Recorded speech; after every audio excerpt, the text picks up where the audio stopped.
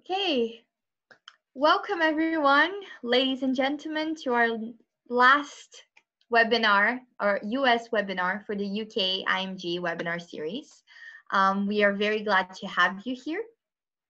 My name is Amanda, and I'm going to be chairing this webinar. And I just wanted to introduce you to CHIPS first. We are the Cardiff Healthcare International Perspectives. And we are a Cardiff University Student Society founded and primarily run by international medical students. And our committee aims to provide international perspectives, facilitate international experiences, run academic revision sessions, and organize social events. We fully try to engage with our members in every way possible. And the UK IMG Webinar Series was an initiative that aimed to provide a platform for UK medical students to learn about the application process of pursuing different training programs post-graduation. And in this webinar series, we invited speakers from various countries, such as Canada, Australia, the United States for today, Singapore, and much more. Each country had its own dedicated webinar on every Sunday across the months of August and September. And unfortunately, this is our last webinar, and we've been very, very happy with the overwhelming signups and interest from you, the participants. And we would like to thank everyone for their participation. If you are here since the beginning of this webinar series, please drop down on the chat function here. And we really clap to you because this has been a long webinar series, but thank you so much for your interest, and we really hope that this webinar series helped you in finding your way after medical school for medical training, deciding what you want to do. We also want to thank all of the speakers, the amazing doctors that agreed to speak at our webinar series. It's been so helpful for everyone, and they've been kind enough, all of the speakers, to be here on Sundays, Sundays either morning, afternoon, or night, depending on where they were in the world. So it's a tough day, it's a tough time. So, really thank you to them. And I also wanted to highlight the incredible team that worked to put this webinar series together. So if I could ask just Seth and Oni to turn their cameras on, and because Seth, Eunice, and I have been working very hard to deliver this webinar series for you guys over the past almost 2 months. And we've been very happy, really happy and grateful for all of the participation. So also I wanted to thank Seth and Eunice for all the work, the hard work they put in. And very happy and very happy to work with you guys to deliver this webinar series. And I would also like to thank Chris, who's our graphic designer, and he created all of those amazing posters that you saw on social media. So thank Chris for that. And also wanted to thank MMI UK and the Singapore Medical Society of the UK also for bridging the gap between us and the speakers, and putting us in contact with these amazing doctors, and providing us and the participants with so much support throughout the whole series. And this has been a truly incredible experience and for us, and we really hope that for you it also has been incredible. So, without further ado, I'm just gonna explain the structure of this session. We are going to start with Dr. Ban, explaining about the application process. And we also have Dr. Osama here, who's going to be explaining about how to be a competitive IMG in the United States. We will have a Q&A at the end, but you all entered this webinar with your cameras off and your microphones muted. So please drop down in the chat on the function on this webinar. Just drop your questions down, and we will try our best to just answer them throughout the whole webinar. The doctors will also be trying to answer them on the chat box, and we'll also have a Q&A at the end where they can answer the questions live. So thank you so much for being here. We'll also be posting a feedback form at the end of the session, and we'll be very grateful if you can answer the feedback form, because of course this webinar series is free, but the prize is to fill out the feedback form so that we know how we can improve later. Okay, without further ado, I'm just gonna introduce Dr. Ban. Dr. Ban is an alumnus of Christ College at the University of Cambridge. He completed the foundation program and embarked on a research fellowship at UT Southwestern in Dallas. He's now a PGY 5 resident in neurological surgery. Thank you so much for being here, Dr. Ban, and the stage is all yours. Thank you for having me. Let me share my slides.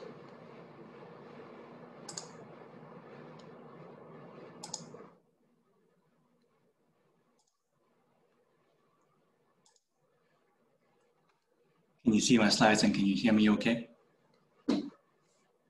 Yes, we can. Perfect. Okay, so I've been tasked with talking to you about the application process to come to the United States to be a resident. I think everyone's experience is going to be a little bit different. What I'm going to tell you is mainly going to be my experience, which, if you talk to a whole group of different people, you're going to get perhaps a complete 180 on what they have experienced and what they think is the way to go and their strategy and so forth. So the most important thing to be aware is to make sure that you tailor your approach based on what your goals are and your own personal circumstances. I'm also trying to provide a very balanced overview. I want to be encouraging, but also highlight some of the pitfalls and some of the potential problems you may run into. With that in mind, this is the outline. I will start with talking about the timeline, and we'll go through some statistics. We'll talk about quote-unquote selection criteria and how to prepare. If there is still time remaining, we can address some of the other topics lower down the list. With the timeline, this is roughly what you will experience if you were to pursue specialty training in the UK. Can everyone see my pointer okay? Yes, we can. Okay, so you go to medical school. When you graduate, typically you go through a 2-year foundation program, followed by specialty training, of which there are multiple routes, and you end up as a consultant probably after 10 years. In the United States, it is a little bit different. The medical students here have to go through a 4-year undergraduate degree prior to medical school. Medical school is 4 years. And depending on what specialty you choose, your residency can be anywhere between 3 years and 7 years. So this is the broad overview of what applying to residency is like. If we use the next cycle, which is the 2021 cycle, and work backwards, residency starts on July 1st, and match week is March of that year. Applications open or have already opened, where the applicants submit all their documents into an electronic system called ERAS. Typically, for a US medical student, their medical school will upload their details onto ERAS. For an IMG, you have to apply to ERAS through the ECFMG, who will then issue you with a token to be able to log on to ERAS to submit your application. All the applications are held until a certain date in October, where they are released to all the programs that you choose to apply to. And from the point that your application is received by a program, you will then start hearing back about interviews. And so it's very important to get all your applications in before this particular date, because most programs operate on a first-come, first-served basis. And so on this particular date, you'll get a whole bunch of applications, and they'll send out interview invites on a first come, first served basis. Once the interviews are done, the programs will then make a list of candidates that they're interested in and rank them in order. And similarly, candidates will make a list of programs that they are interested in and rank them in order. And this ranking starts somewhere at the end of January and goes on until the end of February, when you have to finalize your list. A couple of weeks later, in March, is when the computer algorithm determines and announces the match results. For applicants who do not end up matching to a program, there is a supplemental offer, an acceptance program called a SOAP, which aims to match unmatched applicants to unmatched programs, essentially just to make sure that every unfilled program gets filled and every unmatched applicant gets matched. That being said, as we'll go through in a little bit, programs unfilled and applicants still go unmatched. So a quick word about the USMLE. I'm not going to go into too much detail because I think Dr. Syed will be covering a lot of this information.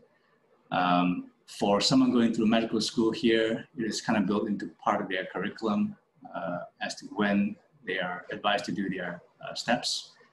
For a IMG, like I think most of you here would be, you have to consider the timeline as to when you want to do your exams. And again, this is very personal. It's going to have to depend on your personal circumstances, how ready you feel you're going to be, and what kind of specialty you're going to apply to. That being said, there's been a recent change in the prerequisites, in that in order to do Step 2 CS, you have to pass your Step 1. Prior to this, you can do the exams in any order you wish. So, and then there's the other side of the match, which most people refer to as outside the match. So there is also a route which is, I'd say, pretty common that people will get into residency. In general, these will include performing either a research fellowship or a clinical fellowship, or doing a preliminary or a transitional year. The timeline for a match and outside a match can be very different. Obviously, the match is very regimented. You have to have a 6 to 9 month sort of plan in order to make sure that you meet the deadlines. But for outside the match, it's a little bit more loose, but that also means that you have to be really on top of things, because no one's going to tell you you're too late for this coming cycle. So that's as far as the timeline is concerned. We will move on to statistics. A lot of the information that I'll be presenting to you here can be found on the internet. The vast amount of data that has been collected through the years are compiled into a document that's called Charting the Outcomes. And I'm going to go through several key tables to sort of illustrate some points. We'll start with this one. And I highlighted my specialty to sort of use as a point for discussion. These are a list of specialties that offer positions at PGY1 level. And you can see the number of programs offered in a spot. You can see the number of positions in total. So obviously some programs offer more than one spot. And you can also see a list of unfilled programs by the end of the match cycle. You notice that competitive specialties will have very few unfilled spots, whereas specialties like big specialties like internal medicine, family medicine will have quite a few unfilled spots left. You also notice that the majority of applicants will be MD seniors, which are medical students in their final year on the year of application. And if you go to the next slide, these are PGY2 positions. So for example, Dr. Syed, who is a dermatology resident. Most of the dermatology applicants enter at PGY2 level. But the same goes for neurology, PM&R, and radiology, to give you an example. This next table here is similar to table 1, except that it's broken down by applicant type. Here you will see that again, MD seniors, which are the final year medical students, make up the majority of the applicants. There are also the DO medical students, and finally the IMGs. Most of you are probably going to fall under this last category over here, non-US IMGs. And the key take-home message for this table is that there is a pretty large cohort of IMGs who apply for residency. Similarly for the PGY2 positions. Table 12 focuses specifically on IMGs matching into PGY1 spots. As you can see, over the years, the numbers can vary. Looking at my specialty specifically, it can go from 8 in 1 year to 18 in another year. And again, general trend remains the same. Family medicine and internal medicine have a lot of IMGs successfully matching into those programs.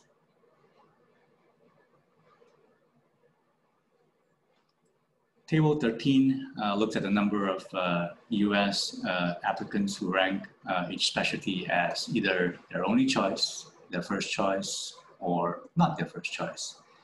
The key point I'm trying to draw here is that most applicants will apply for only one specialty. You can see people who place, let's say, internal medicine as their only choice or as their first choice far outnumber those who place internal medicine as either the second, third, or fourth choices. This kind of tells you that people are very set in what they want to do, and there's not a whole lot of cross-specialty applications going on.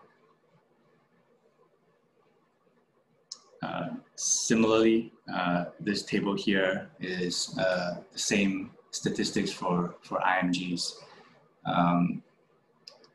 The general trend, I think, remains the same in that people tend to apply just for the specialty that they want to. But obviously for IMGs, I think it is perhaps a little more common to apply for a backup specialty, for example. This next chart here looks at distinct specialties ranked. So I'm looking at neurosurgery. People who apply for neurosurgery rank, for the most part, one specialty. There are a few people who rank 2 specialties. And as you can see here, although obviously neurosurgery is a very small field, people who rank 3 or more specialties don't tend to match into neurosurgery. And if you look at the number of contiguous ranks in that, let's say if you interview at 10 programs and you rank all 10 programs, then you would fall into 10 here. But if you only rank 1 program, then you would fall into this category. Again, neurosurgery is not a good example of that. But if you look at internal medicine, for example, the more programs that you rank, the higher your probability of matching is. So you want to be aiming to rank as many programs as you can. But the issue there is going to be how many programs you apply to and how many programs you end up interviewing at. I mentioned briefly the SOAP program earlier. This is for applicants who end up unmatched the first time around. The process here involves, this year at least, 4 rounds where you have 24 hours and the programs who are unfilled have 24 hours to reach out to you. I think they probably do a phone interview of some sort and then make a decision as to whether or not they want you and whether you want them. And after 24 hours, a whole new list is released on the unfilled programs, and the programs will get a list of unfilled applicants. And then that cycle continues 4 times, and by the end of that, this is the chart that we get. And you can see that for internal medicine, 64 programs with 352 spots, were unfilled at the end of the first round. And then of that, most of them managed to be filled through the SOAP process. That being said, there are still that go unfilled by the end of that. So that's something to consider as like a backup option.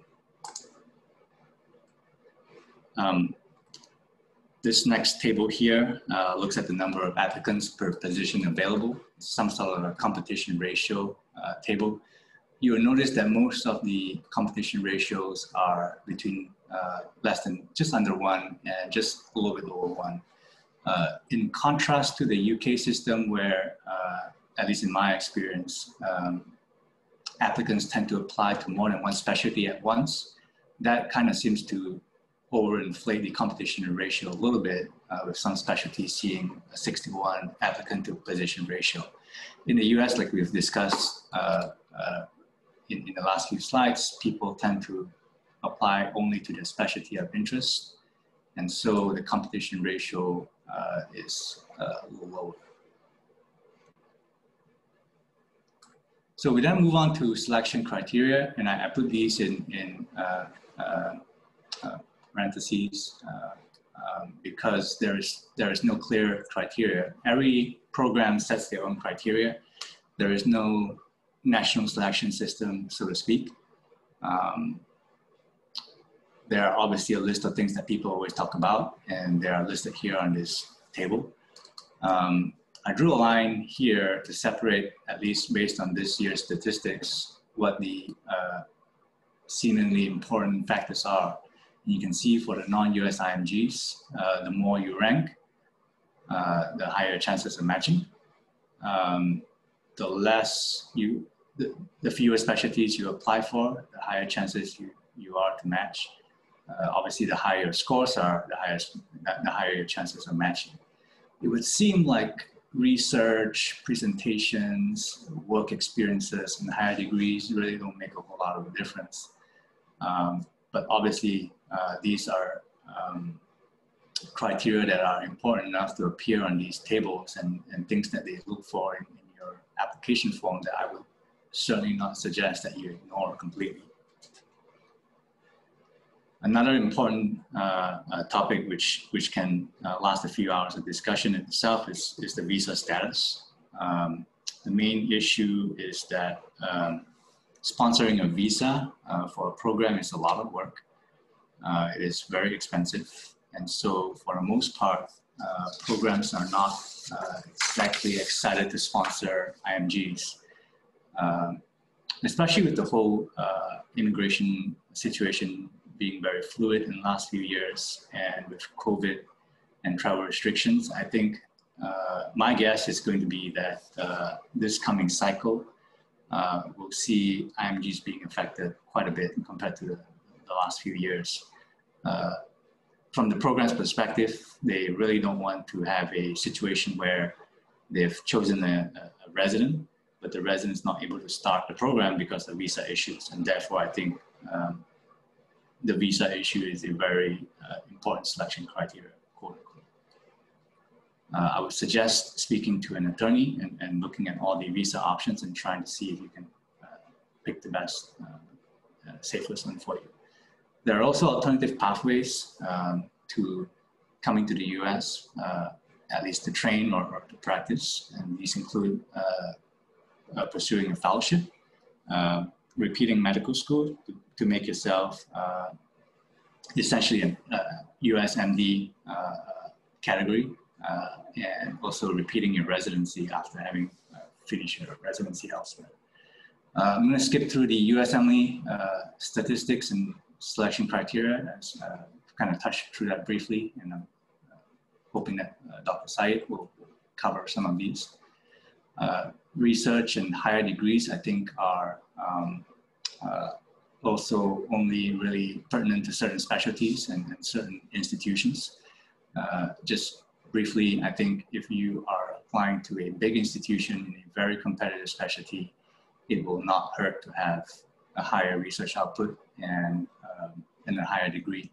That being said, if you don't have any of these, it's certainly not a roadblock.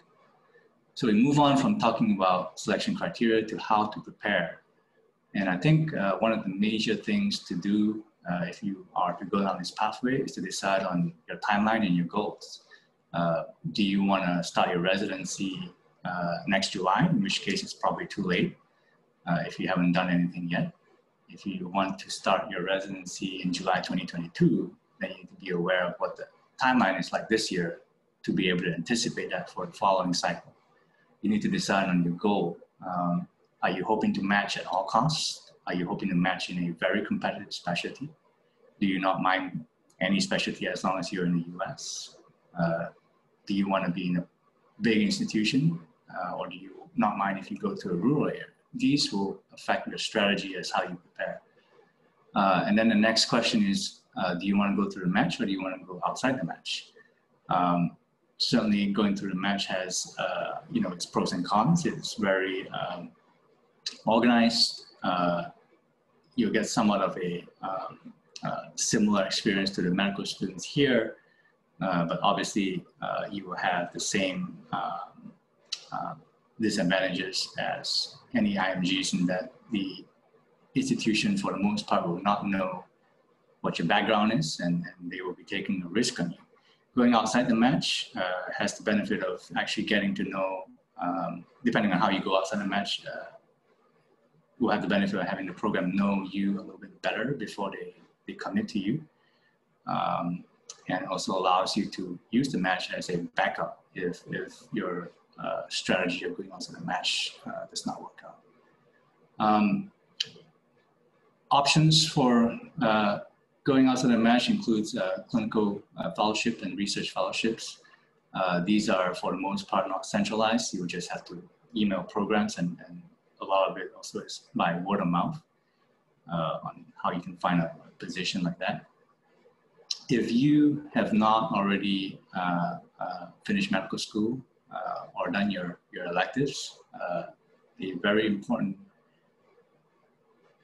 contributor to matching ultimately is actually spending some time as a medical student on your elective, for example.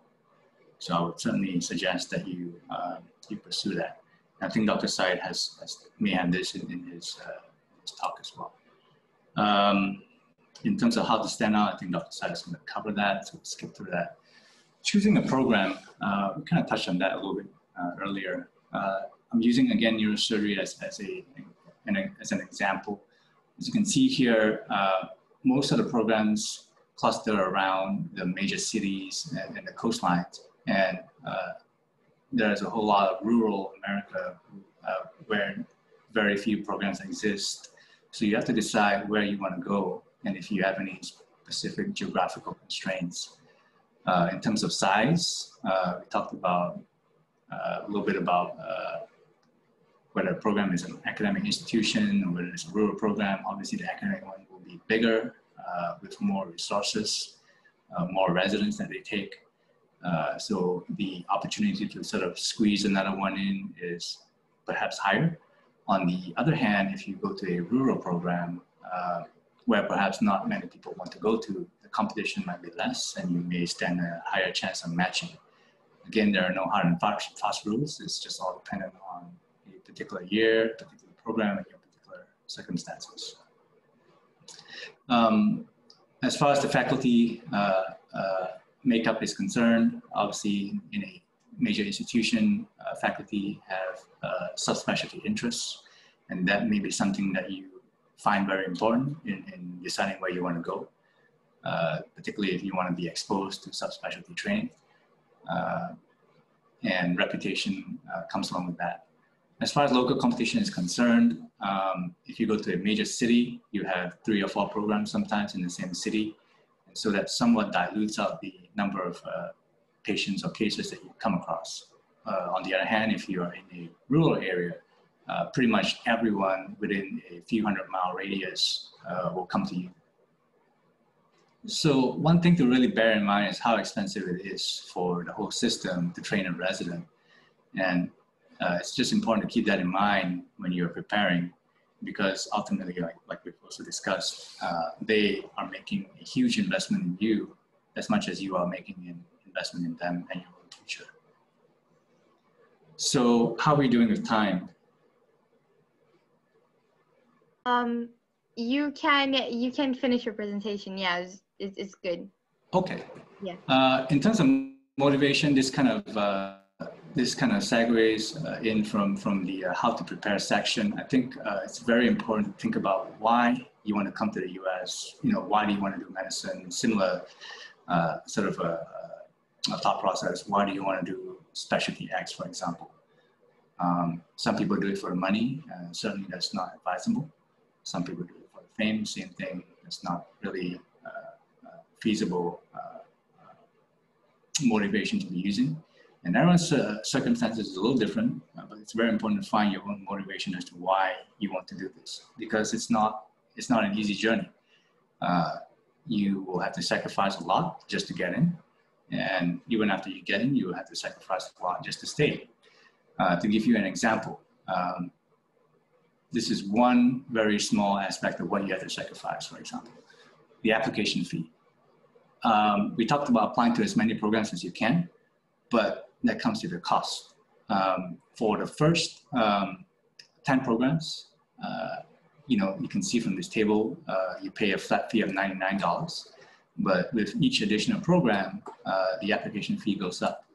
So I've outlined an example here. If you were to apply to 100 programs, that will cost you $2,000 just for the application fee.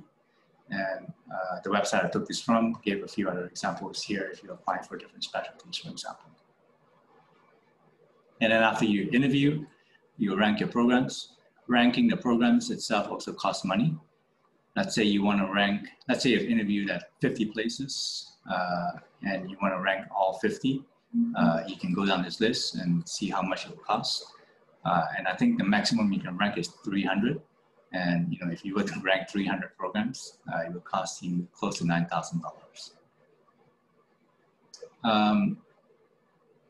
All across the board, you know, the attrition rate is not that high, but obviously it's still there.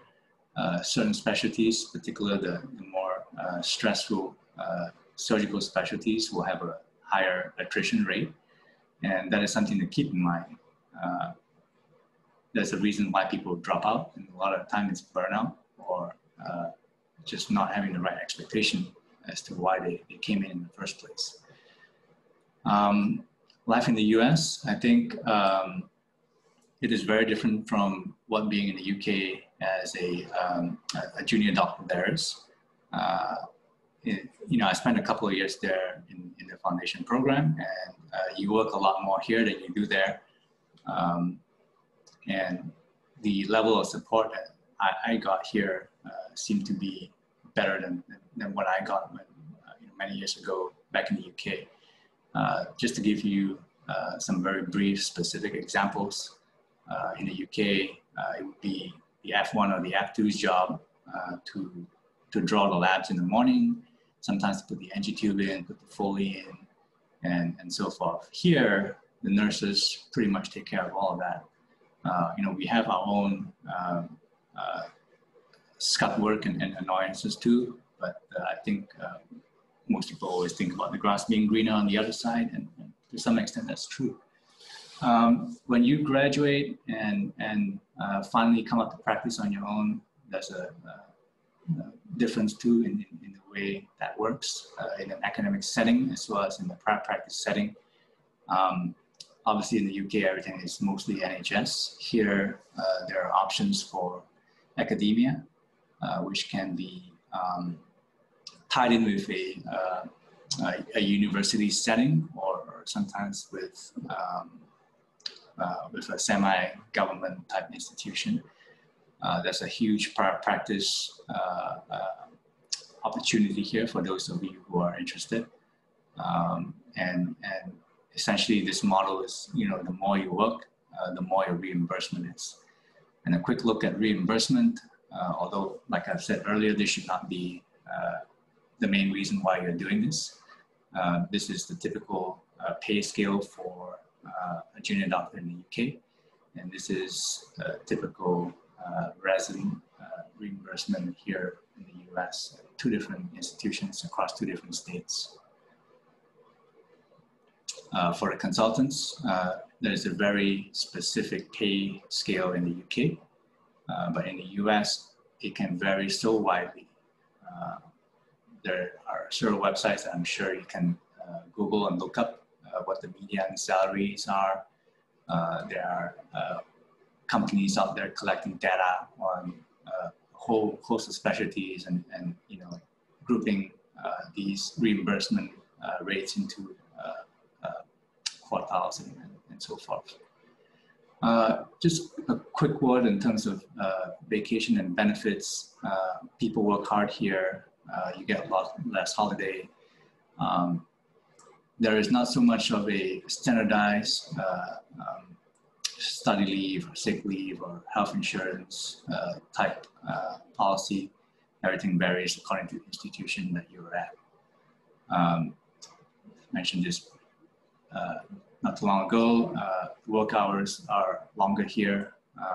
They hire the residents with education in mind, but at the same time, you're being paid a salary with the expectation that there is some service provision involved, and that's where your salary is going towards. It's funding the salary and the service provision that you're providing to the patients.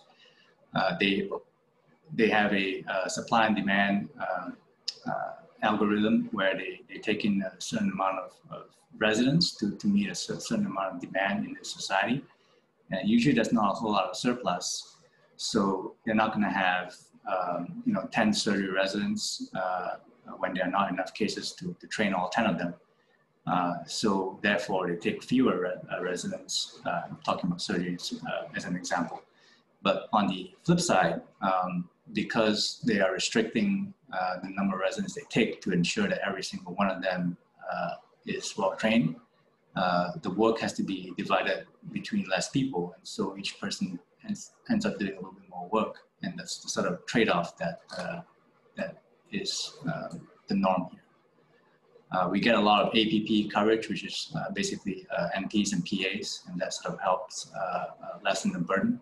But obviously these are very costly as well.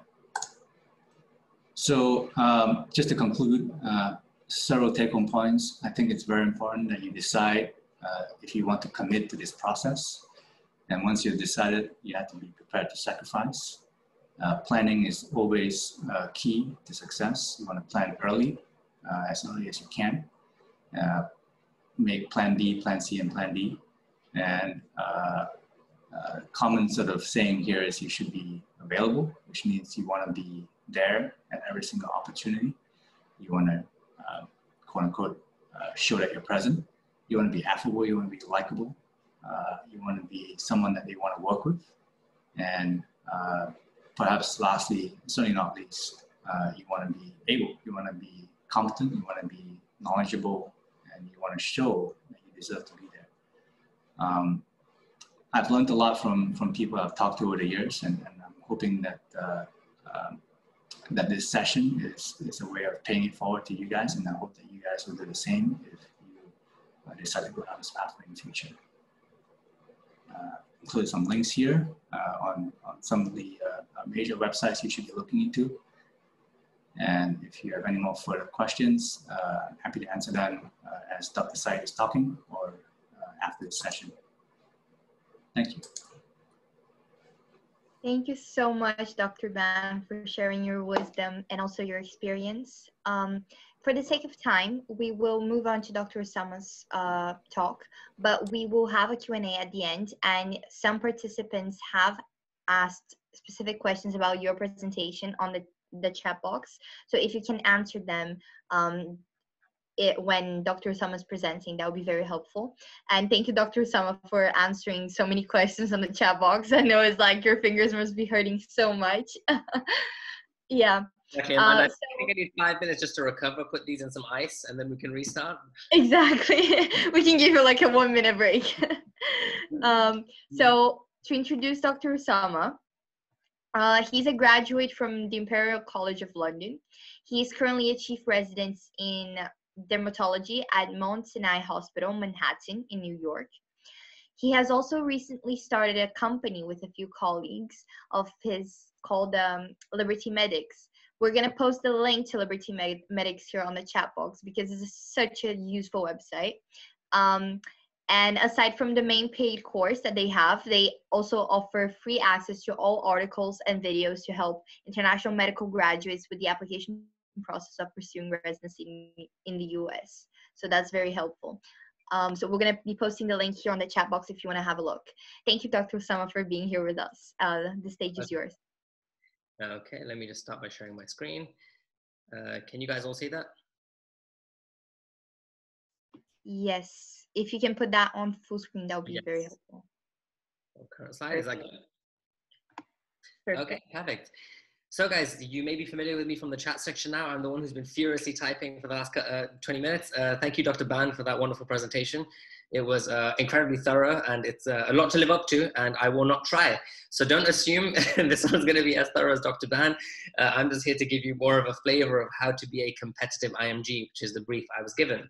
So I really appreciate that introduction from Amanda. I will just briefly expand upon it before I carry on. I was a graduate from Imperial College in London in 2016. I had not been sure that I wanted to go to the US for most of my time in medical school. You guys are all planning ahead, which is fantastic. I was still kind of on the fence, but I wanted to keep all of my options open. So throughout my final year of medical school is when I did my step 1 exam. I applied for US electives, but at the same time, I wasn't sure that I was definitely going to go to the US. So I wanted to make sure I was doing everything properly in the UK system as well to apply. So I applied for my AFPs, I did all those interview processes, etc. And I was actually due to start one at Guy's in St. Thomas's Hospital. And just before I did that, I decided to resign and move to New York. So this was about a month before I ever started working in the NHS. So I know some of you were asking in the chat section, like, when is the earliest you can go and things like that. And I spoke to a lot of you and I said, oh, you know, usually people finish their F1 first and then they apply for residency so that they can get full GMT registration.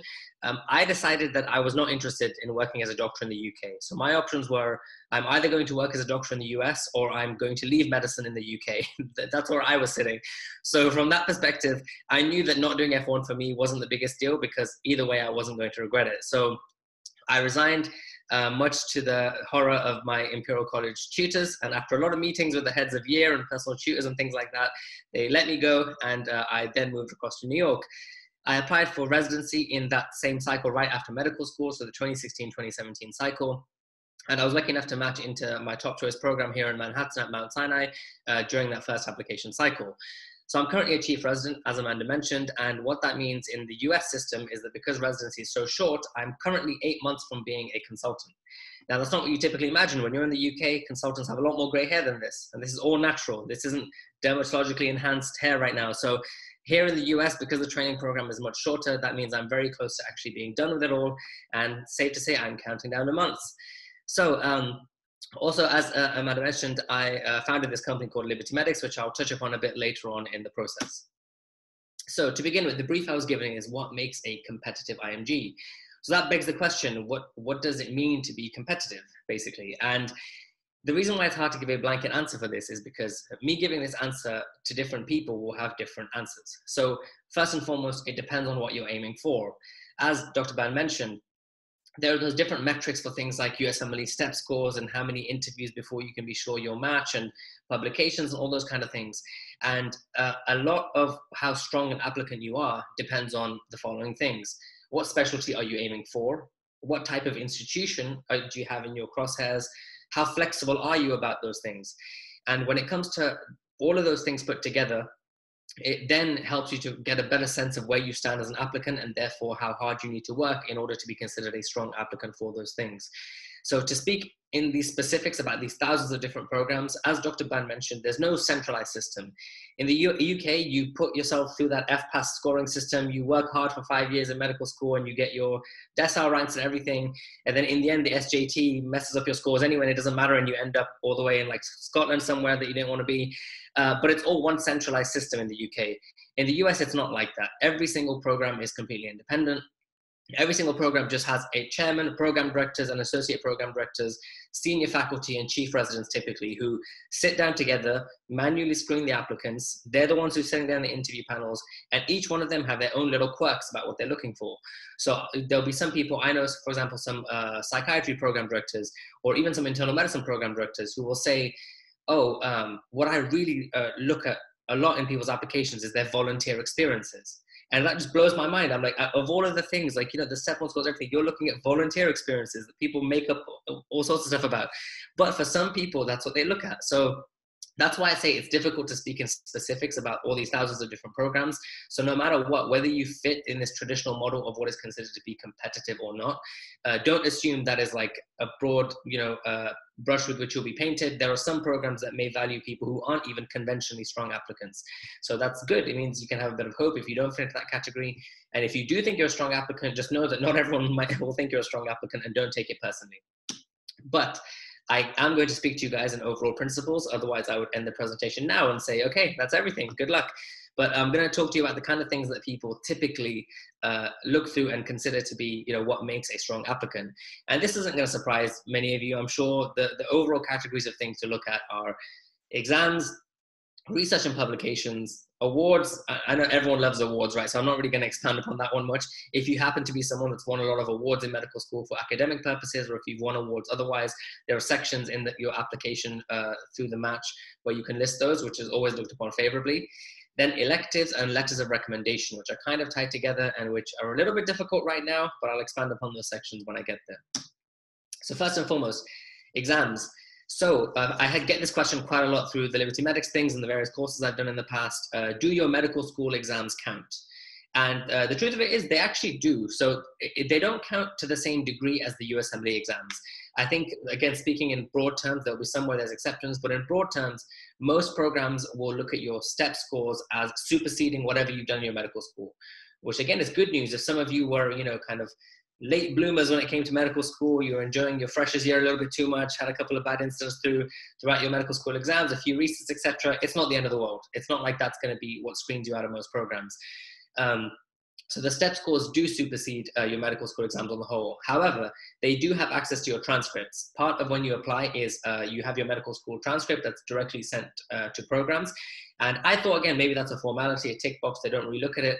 But throughout my interview cycle, most of the places I went to, they alluded to my performance in medical school exams, which for me was good. So I was happy that they did mention them. But it kind of made me think, oh, wow, like they really do look at these. So it helps them build a picture of how overall kind of book smart this person is. Are we going to have any issues when it comes to this person passing their board exam at the end of their residency, which is something which adds prestige or takes away prestige from a program if their own residents pass or fail the board exams. So that's something which they do look at. Then it comes to your USMLE exams. Now, traditionally, this was a little bit easier because what I would say to you is the step one exam really is by far and away the most important of all of the step exams. And it's probably on balance, if you had to pick one thing that was going to be the most important part of your application, it would have been the step one exam. Now, the reason I say that with a bit of a past tense is because, as you guys see there, there's going to be a score system change in January 2022. So I'm going to talk still about the USMLE Step 1 exams and the importance of them and what's a good score, etc., because it is still pertinent. But just know that there is going to be a score system change in January 2022. Right now, the Step 1 exam, after you take it, you're given a 3-digit numeric score. So a pass score for the USMLE Step 1 is about 190, and the average score these days for a Step 1 exam is around 235. So that's to kind of give you a reference point for what normal scores are. And then like really good scores are sometimes seen as like above 250 or something, is the kind of scores people tell you if you're applying for things like plastic surgery, etc.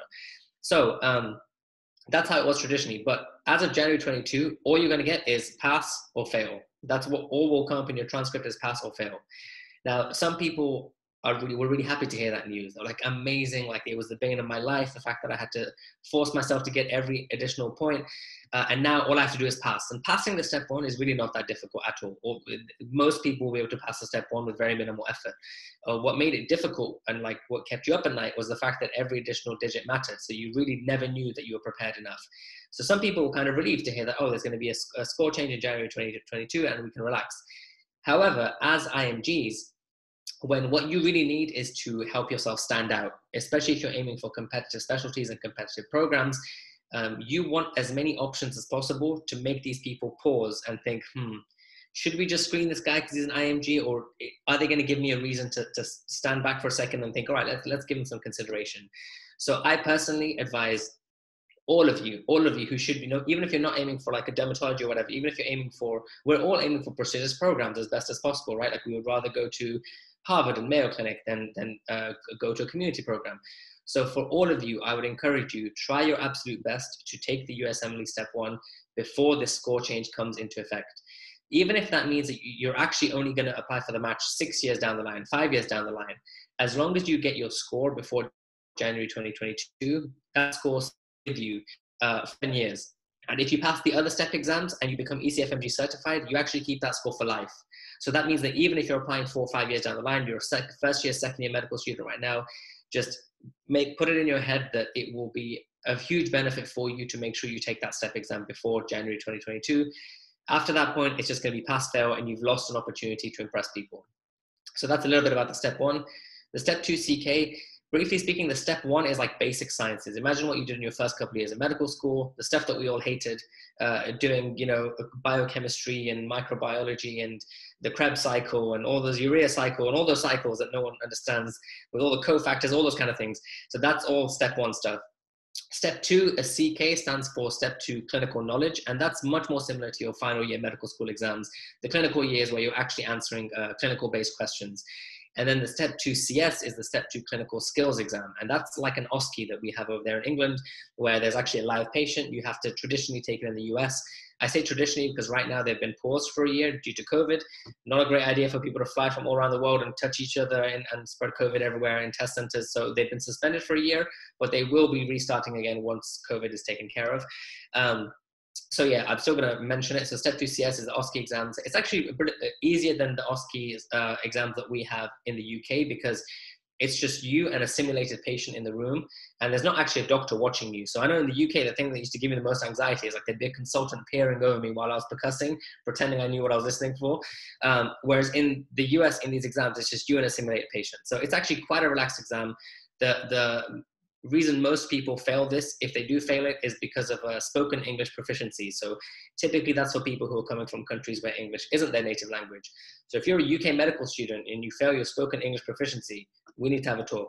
So chances are the Step 2 CS is going to be fine for the rest of you. And I've grayed out the Step 3 exam. I wouldn't worry too much about the Step 3 exam at this point. It's not one that you need for applying for residency. It's not one that will give you this thing called the ECFMG certification, which means that you can start residency.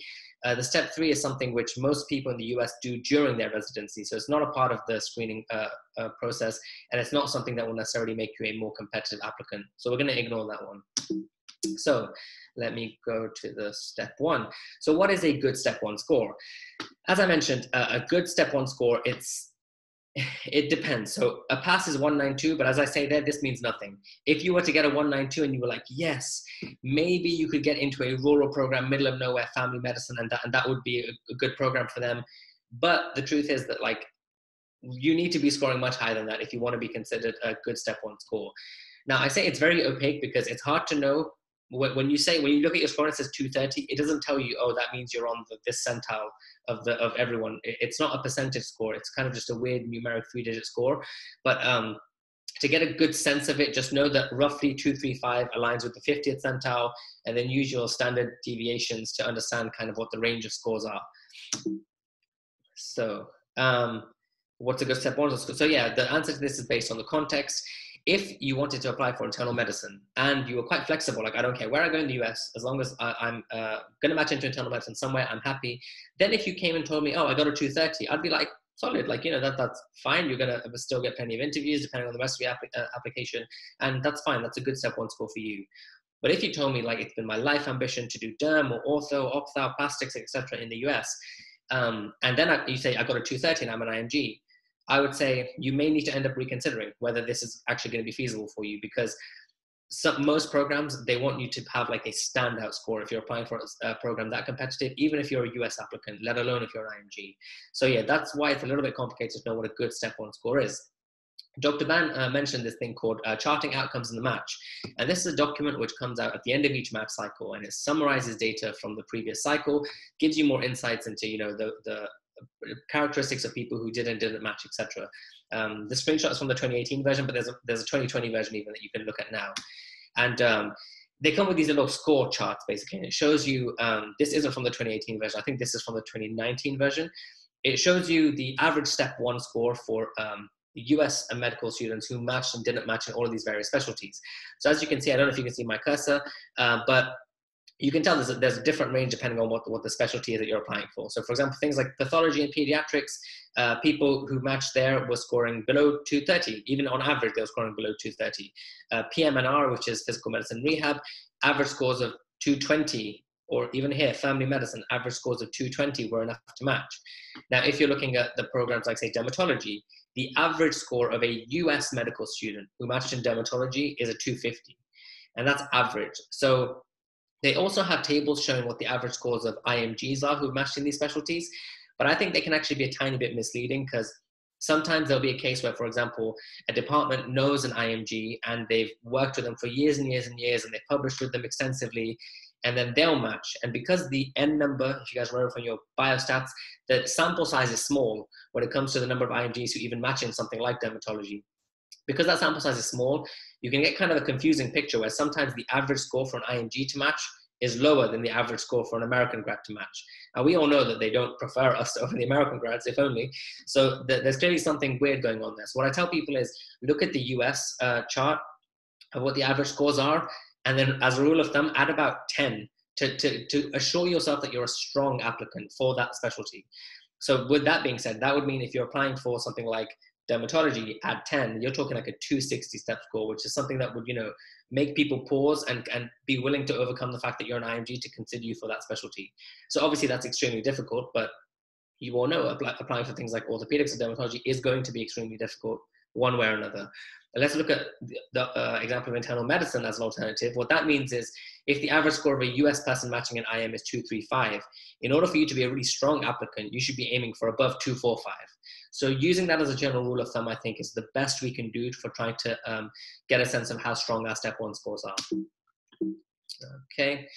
Now, moving on to the next part of this. And I'm sorry I have to rush through this. Each of these sections deserves like 4 or 5 hours of explanation for each of them, but we're going to try and make it work. So the next section, research.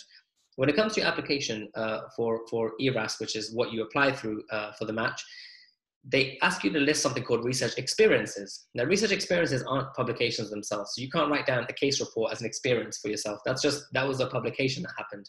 An experience is when you've actually been an ongoing part of a research group or a research project for a period of time, and they ask you to list how many hours per week, when you started, how long that went for, when it ended, and who your supervisor was.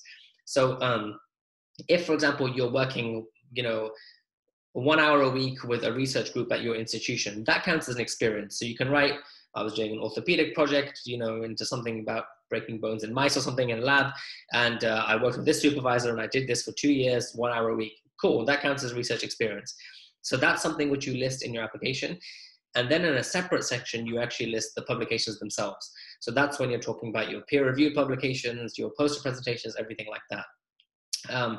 Now, when it comes to what's more important, the number or the quality, etc., the number, I think, is when they're screening applicants, they don't really do a deep dive as such into all of their research backgrounds, unless they're a very academic center or unless they're a type of specialty that cares a lot about publications. On the whole, having a big number to begin with is good, because it kind of frames the way they see you. Like, they think, okay, this guy's academic, and they don't really realize they're all like letters to editors and pointless case reports. At the time, they take a snapshot and they're like, okay, this guy's quite academic, we get it. Then when it comes to interview, they definitely do look at your publications in more detail, because they want to be able to ask you questions about them.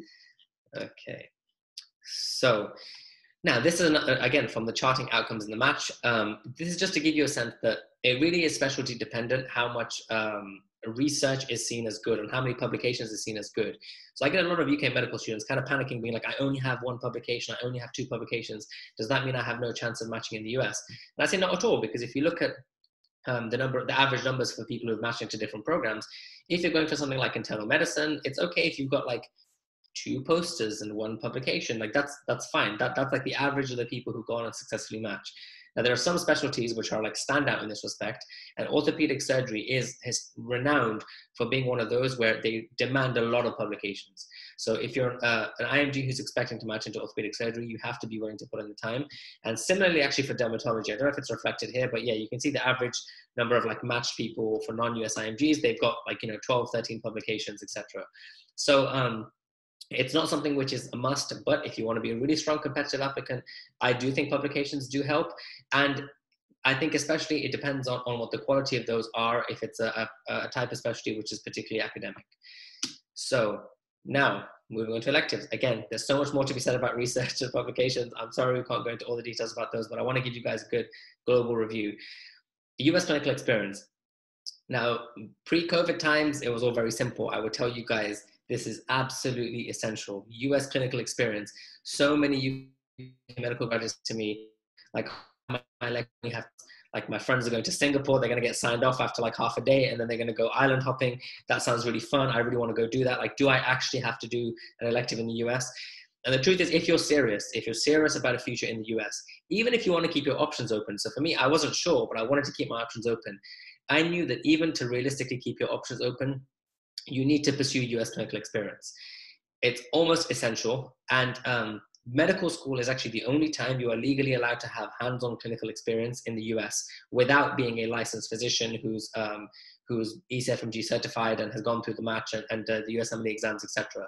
So make the most of this opportunity in medical school. Do not let medical school pass you by your elective block and you've decided to use that for something else.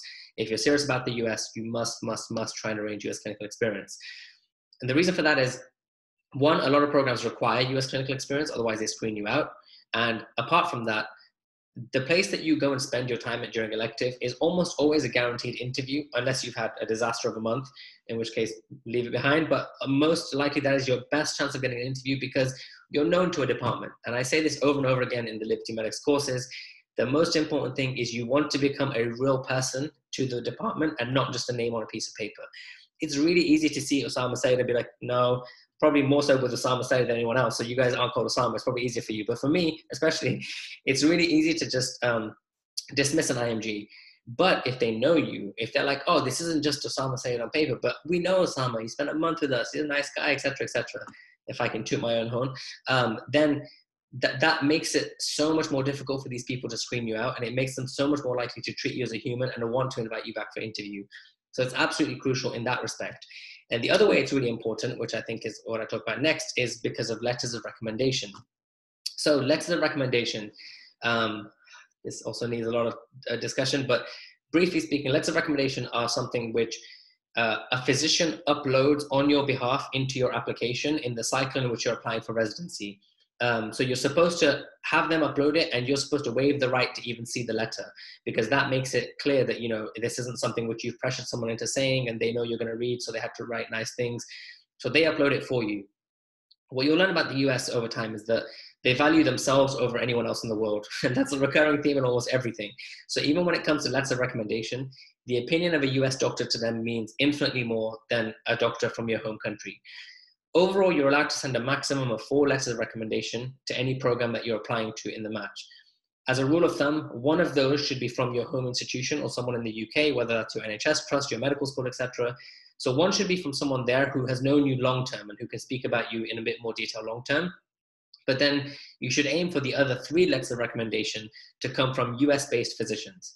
Now, how are you going to get that if you haven't had an elective? Even when you've had one elective in the US, it's sometimes very difficult to get 3 letters of recommendation. So let alone if you've had no US clinical experience, the options of getting these US letters of recommendation are very, very difficult and restricted. So that is why basically electives are essential in a very summarized format. But what about with coronavirus? So this is, again, obviously, it's a spanner in the works. This is completely non-ideal for everyone. All US programs have suspended international travel for the purpose of electives, whether that's observerships, whether that's hands-on clinical electives, all those kind of things. They've been suspended. And not only for international graduates, but you also have to realize that's the same for US graduates. So normally US medical students in their 4th year or 3rd year, they start to do away rotations where they kind of audition at different programs that they might be interested in. The same way we go over an audition on our electives. Even within the US, all of these internal electives have been completely called off. So if it makes you feel any better, you're not the only ones, whether it being in the UK or other countries that have missed out on this. Even the US people have missed out on this. So as part of Liberty Medics, one new feature that we've been adding to our course catalog is something called the Program Director Interview Series, where I go and I sit down either remotely or in person with program directors at different institutions, and I get to put questions to them and record their answers and then share it with people. So I recently spoke to program directors from Mount Sinai in internal medicine, and also Dr. Jatine Vyas from Mass General, which is the Harvard internal medicine program. So arguably two of like the top 5 IM programs in the whole country. And I spoke to them about this basically, like, are programs going to have to relax their requirements, or is it just tough luck for anyone who's like missed their window in this next year? And they both said unanimously, like, listen, we're going to have to be flexible. We know that this isn't the fault of the people who are stuck during this 1-year cycle, who have missed their elective periods. And we're not going to hold it against them because we know that it's got nothing to do with them. So I encourage you guys to look at these 2 interviews on our Instagram page where the previews are up there. And just listen to what they have to say, because if you're really nervous and you think, oh my God, this is doing me, maybe this will make you feel a bit better. Broadly speaking, however, when it comes to like next summer, I'm fairly confident. Maybe I'm too optimistic, but I'm fairly confident by next summer, life is going to be much closer to normal. And I think electives and things will resume. So if you're a medical student right now and your medical school's elective period was either last spring, like the one that just passed, or next year, and you think you're going to miss the opportunity, it's unfortunate, but you can list that when you do apply that, by the way, my window of opportunity for hands-on experience passed me. But there are things you can do. So there are things called observerships, which again, I'm sure will restart by next summer. And what observerships are is you also go as usually a foreign doctor. So you've already graduated, meaning you're not allowed to have hands-on experience, but you can still come to a department and observe them. And you're basically part of the team. You still go on ward round, you still see patients, but you're not allowed to go independently do things. But it still gives you an opportunity. So technically these observerships aren't as good as hands-on clinical electives, but you are still allowed to impress people, right? Like you can be proactive, you can get involved in research projects, you can be part of case discussions. So we have a whole section on how to make the most of your US clinical experience, where we talk about those kind of things in our course. But on the whole, I would strongly recommend that even if you don't have hands-on clinical experience, go out there, do these observerships, and that is still your chance to get known and become a real person to these programs. So do not despair, there's always options. So going on to the next part of what makes you a competitive IMG, research fellowship. So as Dr. Ban mentioned, these are things which aren't like well standardized. There's not like a portal through which you can apply for research fellowships. It really is based on if you know people, and that's why typically when you go there and you do spend an elective with the department, you can go speak to them and say, by the way, do you guys ever do research fellowships? And if they do, then spending time in the department in a research fellowship is a very common path to helping IMGs especially match into competitive programs. When it comes to programs like Derm and Ortho, even US grads now typically have spent 1 year volunteering, usually without being paid, at a department doing full-time research, just to ingratiate themselves to the department and increase their chances of matching in residency. So if that's the case for US medical students, it applies even more so for IMGs. So keep that in mind, try and factor in whether you'd be willing to do that, and try and figure out how you can network as best as possible to arrange that if you're going for an ultra competitive specialty. So to summarize in my own case, how I made myself competitive. So when it came to medical school exams, I was first decile and I got a distinction in every exam through medical school. USMLEs, I got a 262 in my step 1 and a 264 in my step 2 CK. And the step 2 CS is just pass fail. So I passed that first time because you don't want to have any fails on your list. Then when it came to research, I had 12 publications, I had 6 posters. When it came to electives, I got US clinical experience through Weill Cornell and also at Cleveland Clinic. When it came to letters of recommendation, through my time at Cleveland Clinic, I had a letter of recommendation because the more prominent the person is and how well known in the field, the better. I got a letter from someone who was the president of the American Academy of Dermatology, which is like the biggest society for dermatology in the US. So that was huge because it was a very prestigious letter. My home institution from Imperial College, I got someone who was the head of the World Health Organization, like Public Health Research Center there, who I knew, who again, like that name, the World Health Organization, has kind of international resonance. So I talk about this in our letter of recommendation section, etc. But the more prominent you can get to make it look like it has that wow factor, that helps. And then, yeah, I had other letters. So I had my 4 letters basically from my US clinical experience. And then in the cycle that I was applying, so when I left my F1 job in 2016, I actually came to New York and I did a postdoc research fellowship during the 6 months while I was applying for the match. So I was local. So that also enhanced my CV. So it kind of ties in all these different parts that I was trying to explain to you guys. that's how it applied to my case. And that's why when people ask me like, oh my God, you're an IMG who got into dermatology, how did you do that? There's no shortcuts. Like, these are the things. The things that I told you is how you make yourself competitive. That's how you do it, and that's the way I did it, basically. So just to summarize briefly, what is Liberty Medics? So as I'm sure a lot of you guys are feeling now, from what I saw in the comment section, there are like 1,000 questions of how this process works that as UK students, we just don't know. And we're at a pretty strong disadvantage, because when you look at other countries, whether they're from the UAE or whether it's India, Pakistan, etc., they have a well-trodden path. They have years and years of their colleagues who do this. They either go to America or they go to the UK. So they know what this process is. In the UK, I very much felt alone. When I was going through this, I was the only one that I knew of in my group of friends who was going through this. And that makes it a very lonely position. And that ends up you messing things up, right? Because people say, oh, but you can Google this. But what if you don't know what to Google, right? Because you don't know what you don't know. So how can you type something in to look it up if you don't know you're supposed to be looking it up? So I personally made mistakes in this process. I ended up missing deadlines for things that ended up costing me like a lot of time and money and unnecessary effort and stress, all kind of things. And I couldn't find like a resource that would just talk me through how this happened, basically. All I could find was things like Kaplan courses, which were like $5,000 for like a step 1 course. And I was like, okay, that's fine. But like, what about everything? Like, how does this process work, basically? I'm a medical student or doctor in the UK. I want to go to the US. How does this work? So that basically gave rise to us starting Liberty Medics after I went through it myself. And we started off doing live courses, basically, at Imperial, because that's where I was from. And we were blown away basically by like the level of interest that we had from different people, whether they were like core medical trainees or medical students. That's actually a medical student called Lizzie, who was from Cardiff. So that's why I put Lizzie in there as well, because, you know, shout out to Cardiff. So we had people from all different places, and they were like flying in from other countries and traveling by train just to get this information. And we'd get like messages from people being really gutted, like, oh my God, I can't make it this Saturday because I'm on call. When's your next course? And I'd be like, in 1 year when I'm back in the UK. When I'm back in the UK, because I was still doing residency at the time. So that basically gave rise to us wanting to make it into a digital version. But briefly speaking, what we go through is like from the beginning. If you're toying with this idea, you think you want to do it, but you're not sure, we spent ages talking through what are the pros and cons. Because if you don't have the right motivation for why you want to do this, you're not going to be able to complete this process, because it's tough. It really is tough. So we go through, you know, the pros and cons. Is money a good reason? Is lifestyle? Is the quality of training better? What about things like the political situation in the US? Is that a big con? All those kind of things. We talk about those. We tell you how to do the admin stuff, the boring ECFMG registration stuff. Then we go through the step exams in a lot of detail. So we talk about what the best timeline to take them is. A lot of people are asking in the question box, like, when should I take the exam? Talk to the timeline, the best study resources, how to make the most of those resources. Because knowing what the study resources are is pretty easy. It's like, I'll tell you now, it's like first aid, UWorld, Pathoma. Like, we know what those resources are. You can do a quick Google search, but how do you actually make the most out of each of those? Test day tips, etc., for all the exams. And then we talk about US clinical experience. You know, what are the different types? So I've listed the types here. What are the differences between those? How do you get those? And then if you do get US clinical experience, so how to make the most of them? Letter of recommendation. Yeah, what is a good letter of recommendation? What should you try and like make sure they put in there? Then the match process itself, like how expensive is it all? How does it work? How does the application look? Personal statements. And then finally, when we go through, like, hopefully when you've matched, what about the visas and immigration section? So as Dr. Ban mentioned, it can take several hours, and we spend time talking through the different visas and immigration options through that.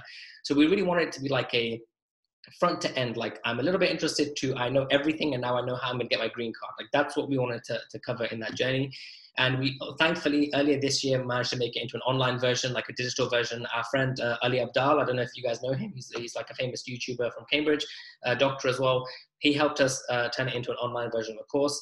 So yeah, we keep updating that. So it has all those videos I talked about, and we're adding things like the program director interview series, a day in the life series where we talk about different specialties in the US, and we keep adding to that basically. And my philosophy is we wanted to make it so it wasn't like a monthly fee that like I signed up now, but that means I have to renew it next year because I started too early and I delayed myself. The timeline that we all have for this process is different. So we want it to be that once you get it, that's it. It's lifetime access and it's yours, whether you're in first year and you want it for the next 6 years, or whether you're applying right now and you want it now. So if that's something which you guys are interested in, check out libertymedics.com. And this is briefly what the website looks like. And it, as Amanda mentioned, that our website has a bunch of these free articles as well. So you don't just have to go there if you want to subscribe. If you want to go there and just answer some of these questions, like some of the pop-ups we have on there right now. How does coronavirus impact IMG applications? Is the quality of training better for doctors in the US? How much money do doctors make in the US? What's the cost of residency applications? Why I personally left the NHS? All of these kind of things are available as completely free articles on there. So do check that out. And then this is what the course itself looks like. So all those things I spoke about on the side, in terms of the different topics we go through, this is just showing you what the videos themselves look like, the interface. This is sped up, even though I do talk fast, I think that is sped up. And then at the side, you can see here, probably in the recorded version better, all the different things that we go through. And you can see all the videos that are basically part of this course catalog. So that's what that looks like for a more deep dive, because I feel like I've been like on ×5 speed to try and fit in. I'm sure I've gone over my timeline, so I apologize, Amanda and Seth. I've been on bad behavior here, but I'm happy to take any questions with Dr. Ban, and otherwise those are the details for how you can reach out to us or follow us on social media. And over to you, Amanda. Thank you so much, Dr. Sama. Wow, no, brilliant presentation, honestly. And I was so like amazed by the speed and the amount of content that you were able to like manage, you know, so thank you very much for that. Guys, I just wanted to thank the speakers first for just answering so many questions on the chat box. Many of them have been answered, I think almost all of them. If the participants had a question that didn't get answered, please put them down below here now, because we're gonna have a quick Q&A. And of course, we understand that this is a very extensive topics to cover in just an hour time. So you guys have Liberty Medics to access, that you can have all of the answers there, as Dr. Osama mentioned. You also have Dr. Ban's email, and also a participant called Evelyn just posted this website called Young Academics, which matches the medics to the researchers for you to get research done. So that's also very helpful. Let's see if we have any last minute questions on the chat. They're asking about how to prepare for step 1. I know a lot of people who use UFAP, but how do I utilize these resources? So again, it's obviously a big question, Dr. Ban. I don't know if you'd prefer to step in. I don't mind answering first, and then you can take it from there. But yeah, so the thing is, there are no shortcuts to the step 1. What I always say about the step 1 exam, maybe other people disagree, but I think it's one of the fairest exams that you can take, meaning what you put in, you will get out. I felt like so many times in medical school, I would spend like, not that long, but weeks and weeks preparing for medical school exams. And then in the end, they would ask me the weirdest questions, like that would switch on a subtlety, like, what is the next best? And they're like, wait, next or best, next test? Like, I don't know. And then you'd mess up the answer, and it would drive me crazy. Like all those weeks I studied, and I didn't feel like they extracted the knowledge I gained from me. The step 1 exam is like a 7-hour exam, and they ask you tons of questions, and it's on the actual content. So there is no shortcut for time. You have to put in the time, and you have to put in the effort. The resources, yeah, so there are textbooks, first aid, there's video series called Pathoma, which is wonderful, which you should work through. And then there are question banks. And what I always tell people is the question banks are the key. It's all about the question banks. No one has ever like taken the step 1 exam and afterwards were like, you know what, I really regret not reading that extra textbook. Everyone says, I wish I had done this question bank more, always. And yet we know that to be true, but we kind of try and ignore that point. So it's really all about question banks. And as I mentioned, it's a vast topic, but roughly speaking, that's the thing. You have to put in the time, you have to put in the effort, you have to have the discipline, and you need at least, if you can work very efficiently, like 7-8 hour days, and you're a good test taker, you need 3.5 months to 4 months. If you're someone who needs more time and you want to have a life and you want to have a more relaxed timeline, you have to set aside more than 6 months if you're talking for a top score. So that's the brief summary to that, and there's a lot more to it, but that's, I think, a good summary. And if Dr. Ban has anything else he wants to add. No, I think you pretty much covered the basis. I totally agree everything you said. Perfect. Thank you, Dr. Ban and Dr. Osama. Guys, some of the questions about the slides. This webinar is being recorded, and it's going to be posted, since now is our last webinar. All of our webinars were recorded previously, and they're going to be posted on our page, our social media pages. So keep an eye on that. And then you can go over all of the webinar presentations, which is going to be very helpful for you guys to also in this process of applying abroad. But some people asked about webinars. They only need the US one. No one needs to go. Only the US one. So the US one is recorded and is going to be posted, so you guys can rewatch the presentations from these amazing speakers. Other people asked about how to get research experience in the US before the elective. Do we just send out lots of cold emails? I think the short answer is yes. Most people here get a lot of cold emails anyway. So unfortunately, a lot of that is down to luck and timing. I would definitely include your CV in an email and keep your email short. You want to try and sell yourself, but you don't want to write a long essay because most of the time it's just going to get ignored. And if you don't succeed the first time, try again. Perfect. Thank you, Dr. Ban. There's also a question about the key steps in the application process that will become more important than ever after the change of the scoring system in 2022. Yeah, so this is also something that I spoke to the program directors about, putting this to them basically. And the long and short of it is that the step one isn't going anywhere in a hurry. And the reason for that is even though they stopped giving the 3-digit score after January 2022, US students get their step one scores typically at the end of their second year of medical school, and they apply then during their fourth year of medical school. So that means that even after 2022, you're talking like the class of who are applying in 2024 will still mainly have step one scores. So if you're applying in that kind of timeline, the step one score isn't going anywhere for a while. So just keep that in mind. It's still worth doing really well in it. But once that does go away, a lot of programs, even though they're not sure right now, they're all trying to figure it out. They're kind of freaking out right now because they're not sure what they're going to use as their first tool. Naturally, the step 2 CK is still going to retain the 3-digit score. So all of the same stresses that used to exist on the step 1 will basically just be offloaded onto the step 2 CK in a lot of ways, because programs need a fast and easy way to screen down 1,000 applicants to like the 100 or 200 that they can manually review. And that will always be the use of an easy number. So the step 2 CK will have increasing importance. Your research and publication numbers are going to have increasing importance, and more so than ever before, US clinical experience and getting to know a department and them knowing you as a person is going to be infinitely more important when you don't have that extra asset to use. But any one of you who are on this talk right now, you have it in your power to take it before the score system changes. You do. You have a long time now. Between now and the score change, there's like 16 months or something. No one needs 16 months to prepare for an exam.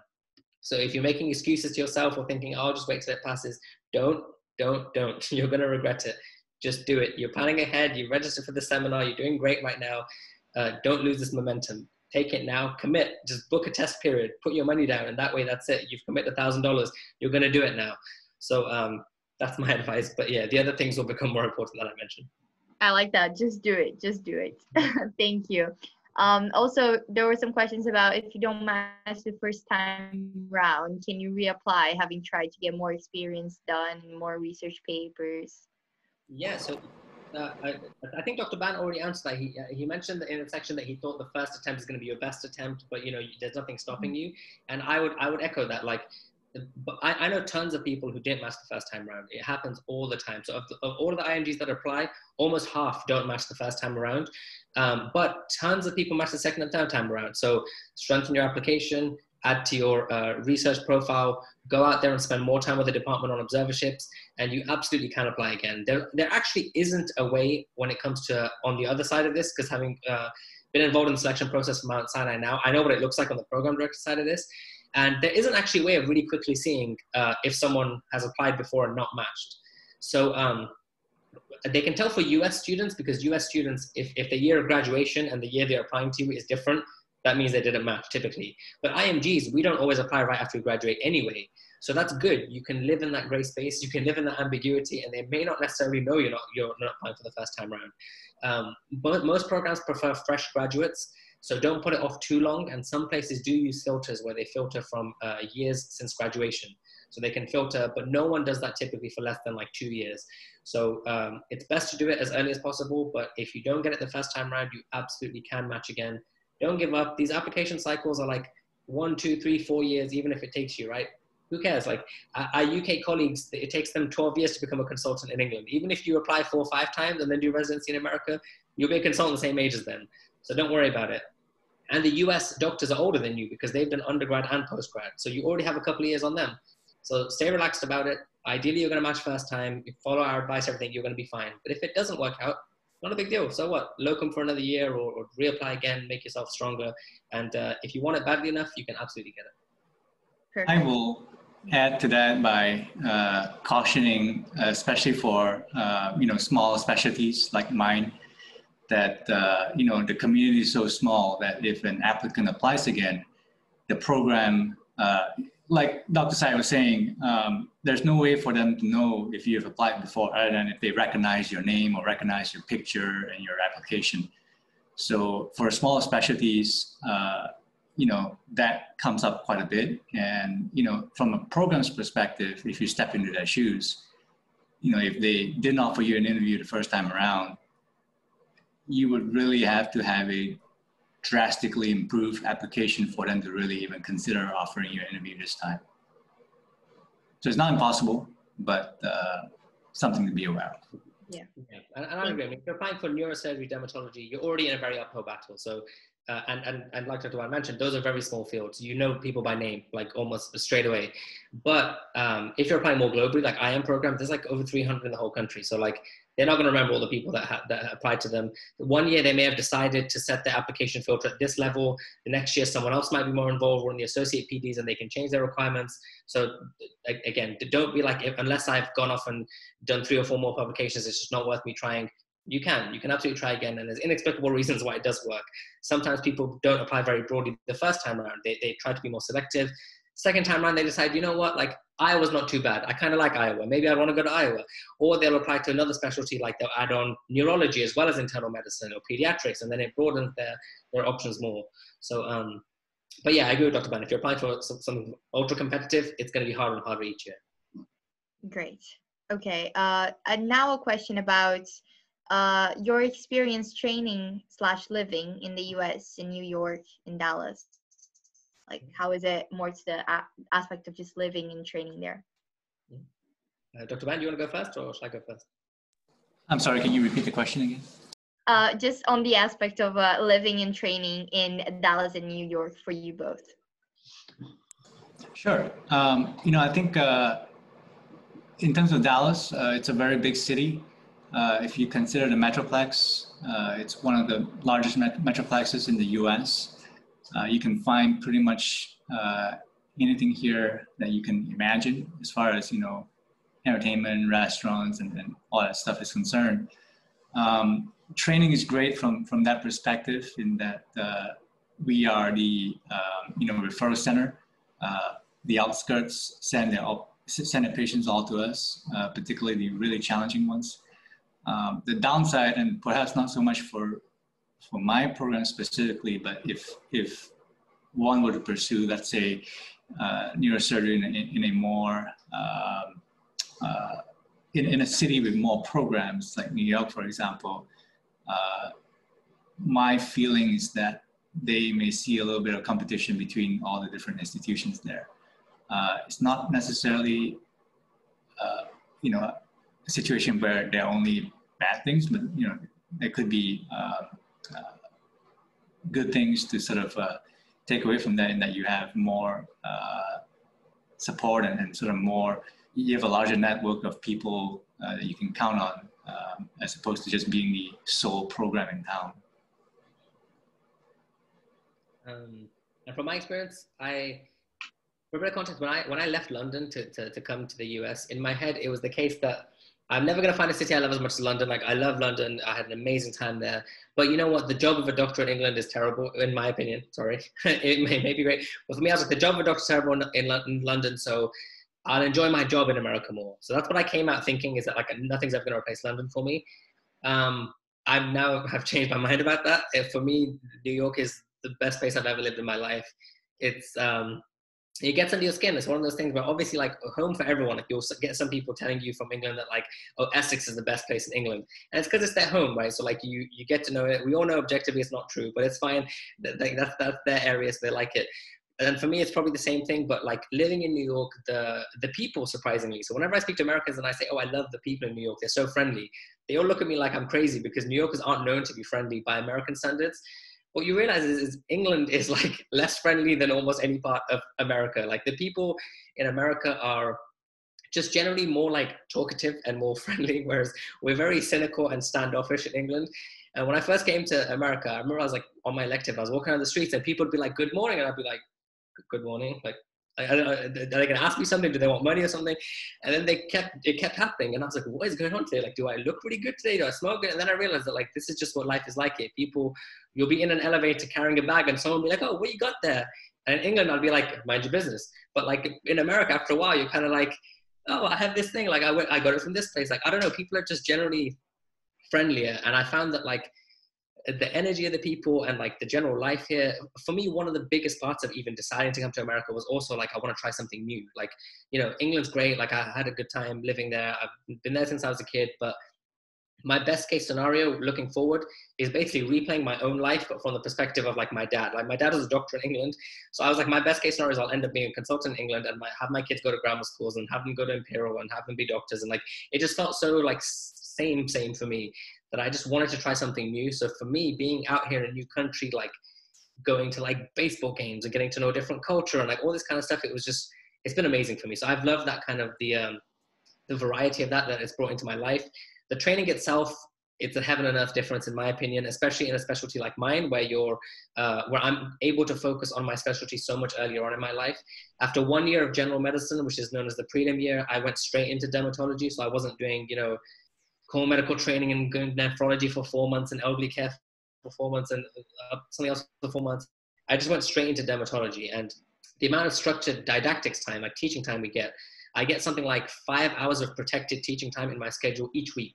So compare that to England, where like you get like 1 grand rounds per week or something. And then even during that, you're getting paged by like 4 different pages and you're running off. And like, I just didn't feel like the atmosphere there in England was such that they were actually trying to train you. They wanted you to keep the system alive, which is completely fair. Like it's the NHS, right? They need cheap labor to help provide the public with free care. Fair, we know what we're getting into, and I appreciate and respect a lot of what they do. But in that system, the people who suffer are the doctors, right? Like you're not actually there as trainees. You're there to already do a service. And occasionally you'll learn by osmosis. Like your consultant will be particularly nice. He'll teach you, fine. But if you happen to get unlucky and you're in a team that doesn't care, that's it. You're gone after 4 months. They're not really invested in you. Whereas I found that since I was in my program here, the program director and the chairman, they know me by name because they're part of selecting me. They specifically sit down with you and ask you what your long-term like future prospects are, how they can help you network with people. They fly in speakers from like all around America from different parts of your specialty to like come and talk to you guys before COVID and like to tell you about their area of expertise within your specialty. And it just felt completely different as a training experience. So yeah, I can't speak highly enough of it, but obviously it's a biased sample because I'm someone who actually decided to move. So that's my opinion. No, yeah, but that's great. Great to hear your experiences and thoughts on living in the US. Our last question, just because if we keep answering the questions, we're going to stay here for the whole day. So just quickly, what are the common mistakes IMGs make?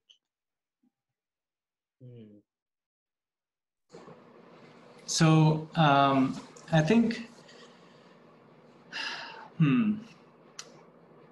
there are many. Let me just pick a few that are easy to fix. I think maybe not so much from the UK perspective, but there are a lot of IMGs that come from countries that do not speak English as their primary language.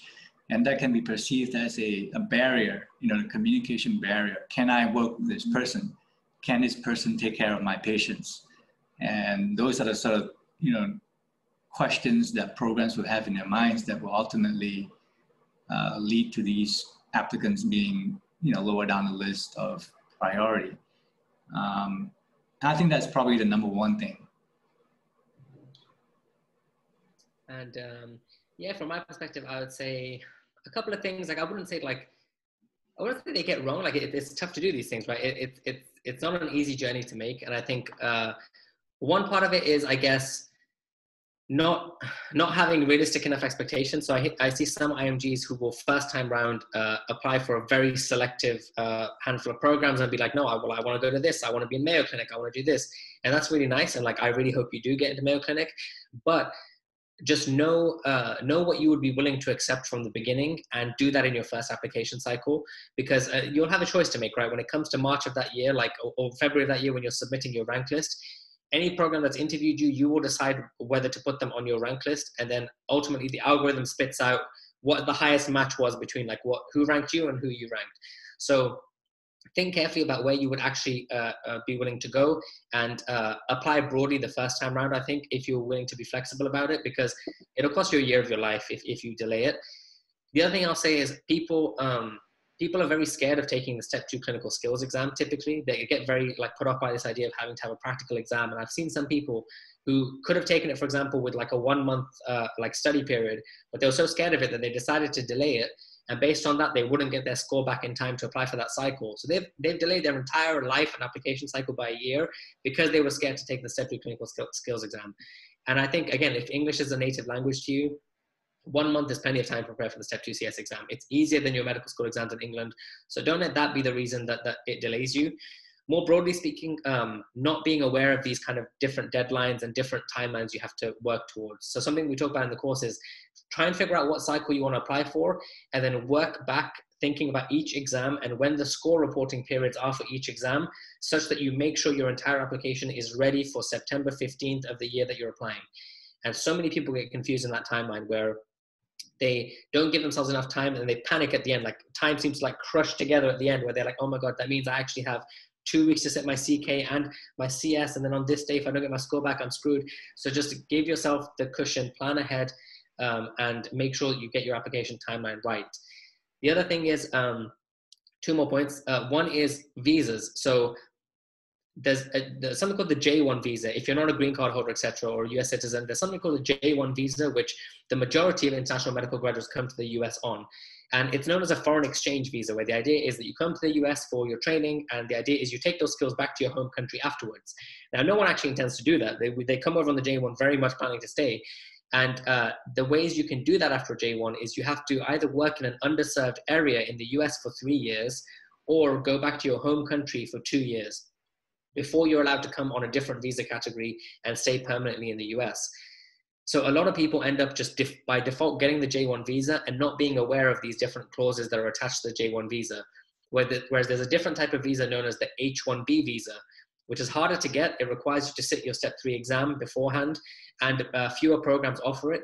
But if you get ahead of it and you know which programs offer the H1B visa, it can have a huge impact on your life. So I made sure that I came over to the US on an H1B visa from the beginning. I refused J1 visas. I said I wouldn't entertain it. And I specifically applied to programs that sponsored H1B visas and ranked programs that sponsored H1B visas. That means that right now I'm in my final year residency at Mount Sinai, but I actually have a green card now because I applied for like a national interest waiver based on like publication and things like that, which you can do on an H1B, but you can't do on a J1. So had I been on a J1 right now and I'm looking for jobs, I would have had to restrict my search. I would have had to find a place that can sponsor a visa. I would have had to live in an underserved area for 3 years. But because I planned ahead, I was able to come on an H1, apply for my green card a year ago, and now be a legal permanent resident, and I can take any job I want in the US afterwards. So a little bit of foresight basically can go a long way, is what I would say. And then the final bit of like mistakes some people make. Some people, the flip side to the first problem I said is some people interview at a bunch of places that they don't really want to go to. They put them on their rank list, but they don't really want to go to them. And then they'll match in one of their 15 choices or something. And they'll say, you know what, I don't want to go. So they'll try and withdraw from it. If you do that, that's called a match violation. And what that means is you agree to go into the match, you agree to contract with this other place, and then you reneged on it afterwards. And that is like the biggest death sentence for your future prospects of matching into the US of anything, because it comes up as a red flag the next time you apply. I've seen it. It's like a red exclamation mark next to your name. And then you look at those and you say, no, like those people aren't reliable, because I could give them a spot in my residency program and reject other people, and then they may back out on me.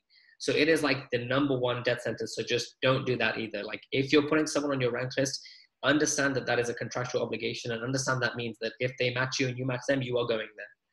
So that is the end of my TED talk on that. Well, thank you, Dr. Ban and Dr. Zama, for such amazing pieces of advice. This webinar is coming to an end. And right now, I would just like to ask all of the participants to use your reaction button on Zoom, because now we're in the Zoom era, right? And if we can have a big applause for these amazing speakers in the UK, in the US webinar. And on behalf of CHIPS, I just wanted to thank you and Dr. Zama and Dr. Ban so much for a brilliant presentations, sharing your experience. We're really, really grateful. And we're also grateful to all of the participants and their amazing questions that helped us expand all of the information that we're passing on to you. Again, this webinar is going to be recorded and posted on our social media, so keep an eye on our social media platforms for that. And I really hope that everyone has a lovely Sunday. It's just been extremely rewarding to organize this webinar series with Seth and Eunice. And we're all extremely grateful for everyone that attended and participated. Thank you so much. Enjoy your Sunday. And if I can ask Dr. Ben and Dr. Salman just to stay for a little longer after everyone leaves, that would be very good. Have a lovely Sunday, everyone. Bye-bye. Thank you. Thanks, everyone. To you guys on the organizing committee, you did an amazing job. I haven't been keeping up with the other webinars because only the US matters. I'm joking, but your whole team has been incredibly professional. And even shout out to Seth. He reached out to me like a month and a half ago and was so courteous, so professional that it is what convinced me that you guys were a great organization. So well done to you guys as well. Virtual and real applause. Yes, I echo that. Thank you. Yeah, Seth does a great job with that. He was the one that had all the ideas and started this whole thing. So credits to him, honestly. Fantastic. Yeah, thank you very much, Dr. Ban, Dr. Shi. Yeah, of course. Thank you.